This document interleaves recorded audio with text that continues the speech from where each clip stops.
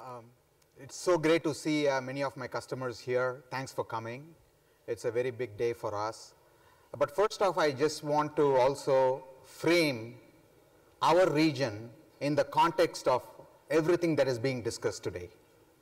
In order to do this, I need to share with you the industrial internet maturity model.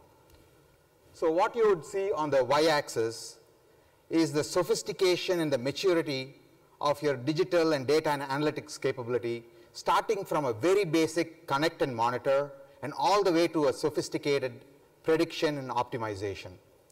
And on the x-axis, you see a scope of deployment from very few critical assets to the whole fleet to the entire enterprise. Today, where we stand as a region is we are in the bottom left-hand side of this model. Only 10% of your assets are connected, and only 3% of the data ever makes into any kind of analysis. To me, not having a connected asset is like driving a car with your eyes closed. Where we need to get to is the top right-hand side, where every single revenue-generating asset and every single operator operating that asset is not performing at an average level, but at a much superior level. Now, I understand it's a journey. You may be in different parts of this model, but one thing is clear. The time is here, and the time is now, and we really need to get started on this. That's where GE can help you. Now, if I take a look at what's going on globally with our different customers, we find a very interesting trend that is emerging. You know, the world leaders are also the early adopters of all these technologies. Now, I'll just give you an example for this. Take an example of Exelon in the US. They have assets in power generation, which is the most reliable. So people would ask, what is left for them to improve or grow? There's nothing really there. They're at a 99%. But they are investing heavily. They are connecting all their assets to Predix, and they are committed to making a step change. Now, when I look at our region, we have some very big visionaries. We talked a lot about RasGas today. Their name of the game is reliability. They want to take it from 98% all the way to entitlement. So there is a significant amount of progress that is being made there.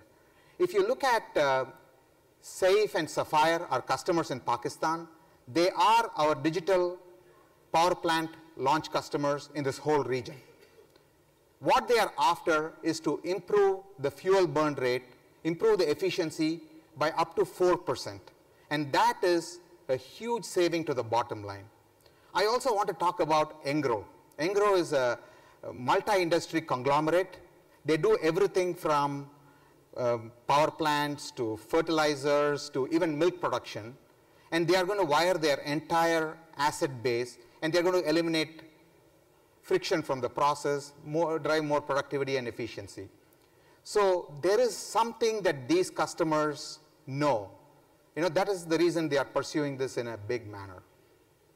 Now, as you are embarking on this journey, the most obvious question that comes to mind is, how can you engage with GE on this? So for this, let me start with the digital industrial stack.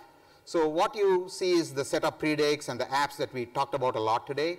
In addition to that, I see three business models that come up. The first and the foremost is the basic subscription, where you just take the off-the-shelf Predix and the apps like APM that we have and use it as is and just pay as a subscription. And this is much like you would pay Netflix to watch a movie. The next level is if you have a sophisticated IT team, you can develop your own apps on Predix, and we'll even train your folks, and you can just pay for Predix. The final one is outcome-based, where you leave all the hassles of developing a software, hardware, services to us. We'll do all the dirty work. We just share the gains. So only GE, as a digital industrial company with its strong balance sheet, can give all these three options. Now, I just want to wrap up this segment with a personal note. I've been with the company for 17 years, mostly in power generation. And I'm at a crossroads now. You know, I feel like I need to transform my own business and myself to stay relevant in today's time and day.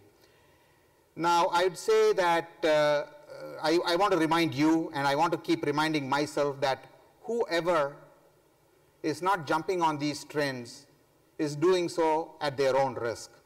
Having said that, I would like to introduce Colin Paris to talk about digital twin, and thanks for your time.